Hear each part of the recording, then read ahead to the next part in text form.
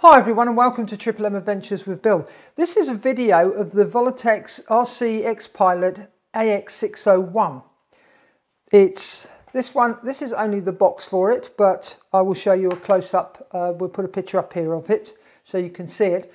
It comes with one programming switch, status LEDs, 3 game pots and 4 servo connections, which are for your aileron, elevator, throttle and rudder. But I bypassed the throttle, and in the end I bypassed the rudder, which I will go into later on in the video. It comes with a wiring harness, which when it's together is actually quite stiff, so I separated all of them into separate pieces so it was easier to deal with. The stabilisation system can run on S-bus. It only needs 1 ground and 1 live when you're wiring this up. So you will take a live and a ground from your receiver, and then all the other channels are just connected by 1 wire. You only need the signal coming from the receiver to the flight stabilisation system. Now let's take a closer look at the AX601. Okay, we're going to go down to the pins first. Now you've got 2 sets of pins, and there are 12 pins on each side. To the left, this is where the first set of pins is the aileron, then it's elevator and throttle and rudder. These go to your servos. On the opposite side, your top pin is going to be S-bus. Now I wasn't using S-bus, so then the next one next to that, or pin 2, would be throttle, pin 3, aileron, and pin 4 is elevator. Then down the bottom pins over here, so the first 2 pins of the bottom lines, you'll put your live and your ground, and then the rudder will go to this pin here, and the next pin, which is this purple one, is the one that goes to your switch so that you can switch modes. We then have the setting button where you set and calibrate. We've then got the 3 pots for doing the gains. Now let me show you the stabiliser in action and the problems that I was having and how I managed to solve them. Now we are in non-stabilised mode. Now I haven't got the wing on for filming purposes, but you can see everything's working fine. But when I switch over to the stabilised mode, you saw what happened then. Now if you were flying and then switched over to stabilisation, the elevator is going to move like that. Let me try it again. Okay, we're going to switch back. You see, you get that. And that concerns me a bit. I would have thought it should be doing that. Okay, that's in stabilisation mode. Now, if I use the rudder, you see the rudder doesn't go back. It's slowly making its way back. And you have to centre, you have to push the rudder again. So there, push the rudder back.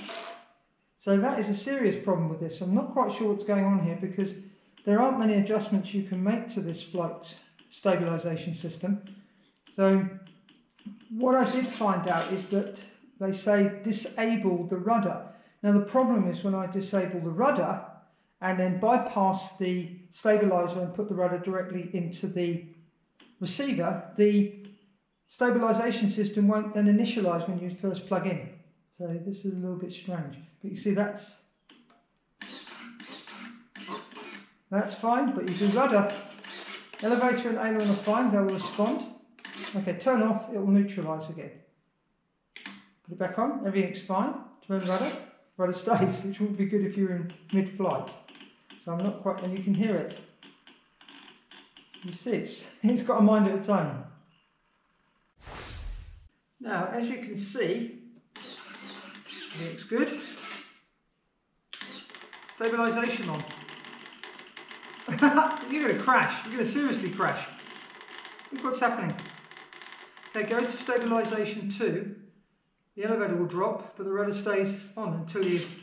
So that is completely, in my opinion, unusable. You can see it's got a mind of its own.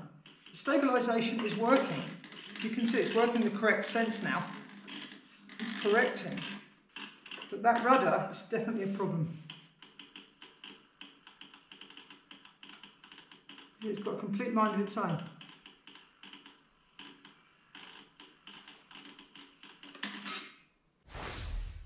Now what I've done is bypassed the rudder and put the rudder directly into the receiver.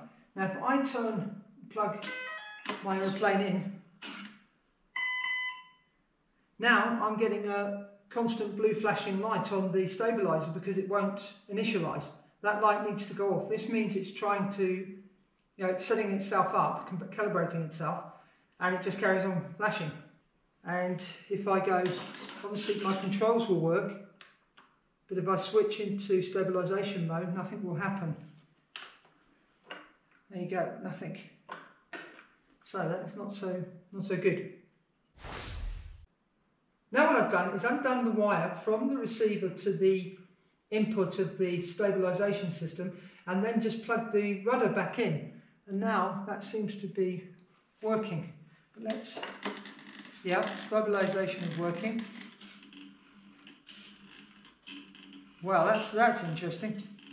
So the rudder's working properly now when it's not plugged into the receiver. That's interesting. So the rudder's not working on the stick, but it's working in stabilisation. Is it working the right way?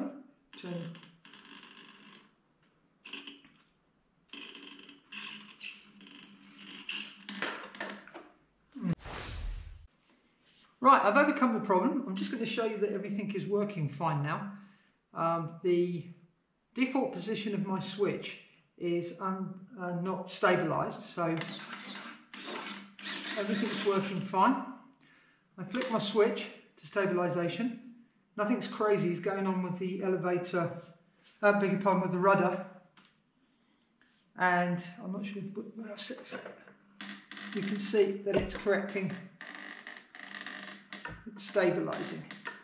So there we go. I'll switch over to the studio camera and explain to you exactly what I did to get this to work correctly, but I would be happy flying this now.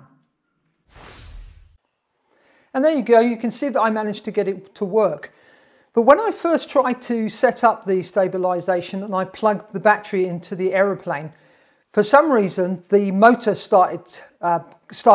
Luckily it only went for about a second or 2 seconds, and then it stopped, even though I had set up my safe throttle so that it couldn't accidentally arm, then it was disarmed. So that was a bit scary. And then it also took ages and so many times to try and get it to calibrate, because I kept going through the process, and what would happen is that the stabilisation was working in reverse. Instead of giving up elevator, it was giving down, or it was giving the opposite aileron that it needed to correct, which was bizarre because within the instructions you cannot see a way of changing that. It just said if your surfaces are moving in the correct position, change it on your radio, which is what we do normally. But when you did that, of course, then they would be in reverse. So I don't know what happened. I kept persevering for quite a couple of hours last night and kept retrying to program this. And eventually something happened that it worked. Now I think this is to do with the instructions. So I'm going to flash up on the screen the instructions where I think something is missing that explains to you how to do this because of the way the wording is. But we'll flash it up on screen and I'll show you that. If you have a look at number 5, you can see at the end there it says to enter tail type selection, and it says full stop, and then it goes without a capital, will save settings after 7 seconds. So I'm not sure if there's anything missing, Laura. That's just a bad interpretation from Chinese. I'm not sure. I went to the Banggood website and I downloaded the current manual, and I was still none the wiser to how to set this up. It wasn't a very useful tool, to be quite honest. Now if we get back to the problems that I had, with regard to the rudder, I did the setup of this stabilisation system with everything connected, and then it wouldn't work properly.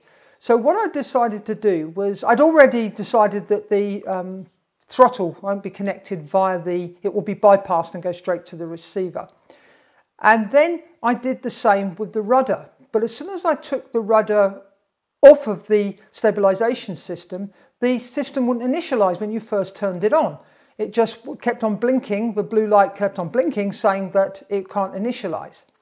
So the way I overcome this was I set up channel 6, which I had spare, as another rudder, and I allocated the rudder stick, to this channel. I then went to the original channel 1, which was the rudder, and I gave it a 0 value. So in other words, when the rudder stick, because it's still connected to the same stick, it would not move, nothing would happen. But then I then connected the signal of the channel 1 rudder to the stabilization system, and then when I turned it on, it would now initialize. And of course, I wasn't getting all the jittering and the strange movements that I showed you in the video, because it was the stabilization system causing that. Now, because I bypassed it and the signal for the rudder was directly going to the rudder, it couldn't cause any problems with that. And now I'd isolated that problem from the system, and it allowed it to work properly, as you can see in the video. The last thing I need to discuss with you is the mode switch. Now, mode 1 is normal flight, so there was no stabilization. Then you had 2 other modes. Now, the thing would throw a fit if it was in the second mode, so the switch in the second position. If you put it into the third position, everything would be okay. So to overcome this, I turned the 3-position switch into a 2-position switch. So in other words, fully back is 0, fully forward is full throw. So there was nothing in between. So it would skip the middle mode and go for either be in non-stabilization mode or stabilized mode, but the mode 2. And that also helps solve this problem. So that's an important thing I need to tell you, is that I did that. And then you can see from the video, everything was working okay.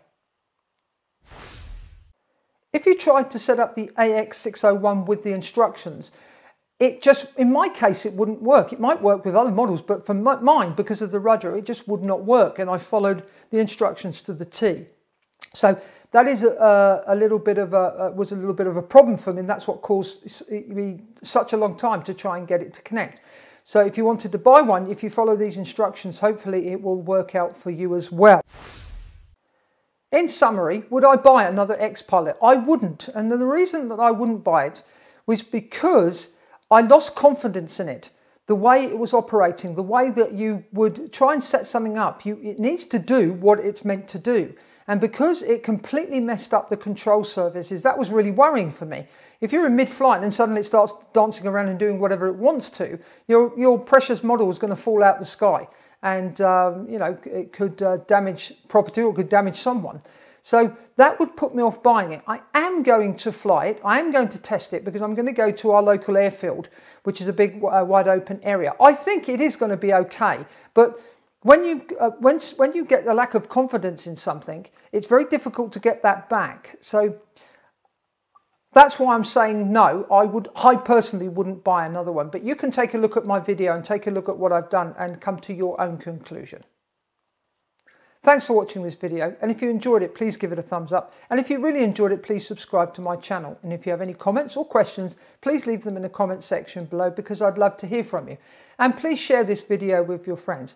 And please consider becoming a Patreon of my YouTube channel. Thanks for watching. Happy flying. Bye for now. Bye-bye.